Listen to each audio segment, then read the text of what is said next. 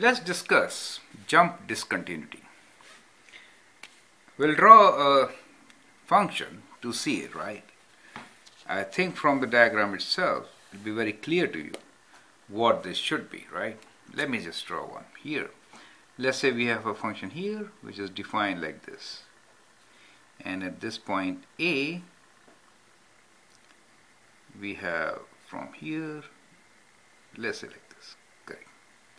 So what we are trying to show here is that this point A, the function f of x, if you approach A from negative infinity, it gets to a value. Let us say this value is -1. But at point A, it is discontinuous. Do you see that discontinuity? It all of a sudden jumps to another point, and let's say this point is +2 for us, right? And after A, it is always +2, for example. So this kind of discontinuity of a function is called jump discontinuity, right? Well, we could have many functions like this. For example, let me draw a few for you, right? We could have a function like this. Let's say this is filled up, right? And then from somewhere else, the function starts. It could be any side. Let's say like this, right? This is not filled up. Why am I not filling it up? If I fill both them up, then that means it is no more a function, right? Because at this point, we may have two values, correct? So this is a whole, and this is a filled in. So the value of the function, let us here is 1, and here it is, let us say, -2, correct? Function could be like this also, right? And then somewhere here, we have filled up, and the function is like this. So any type of function where we see at a point there is a jump, right? That is called jump discontinuity, okay? Because there is discontinuity clearly, and this kind of a discontinuity is called jump discontinuity. So how will it define it? So we can define this as a function has a jump discontinuity if at A it has one side limit, right? It has, see, if you see from this side, it has a limit. We are approaching -1. And if you see A plus, it has a limit. We are approaching 2. But both the limits are not the same. So what we see here is the limit of function as x approaches A from a negative side, for example, right, exists, right? In this case, it is equals to -1. And C, we say limit of function f of x as x approaches A from positive side also exists, right? And in this case, it is +2, correct? But both the limits are not same. Do you see that?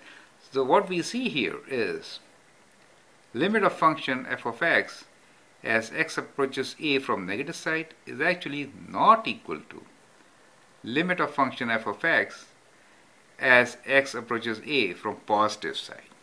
So if that is the scenario, that we are approaching A from left side and for the right side, but the limits are different, then we have a case of jump discontinuity. That is the definition of jump discontinuity, okay?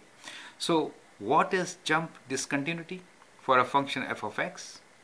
The function f of x has a jump discontinuity at x equals to A if both one-sided limits exist but are unequal.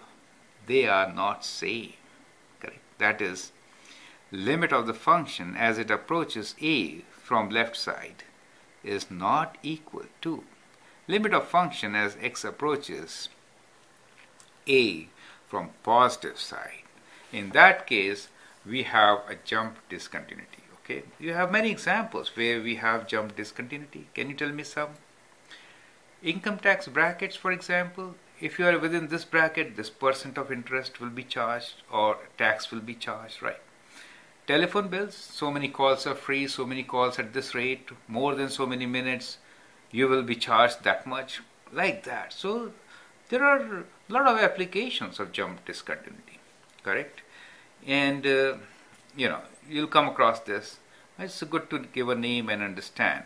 And from the diagram, it's very clear what is a jump discontinuity. Okay.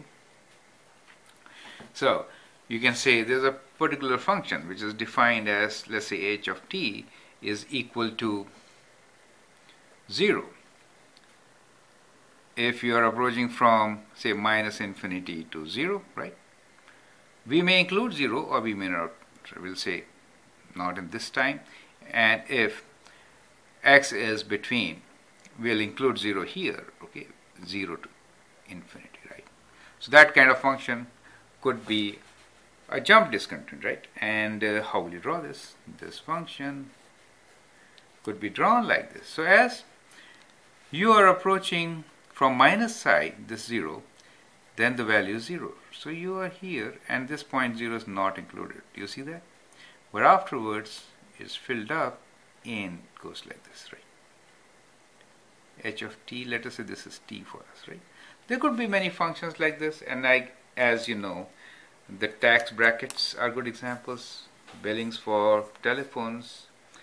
These are all good examples where you see jump discontinuity. Okay, I hope you understand. Thank you.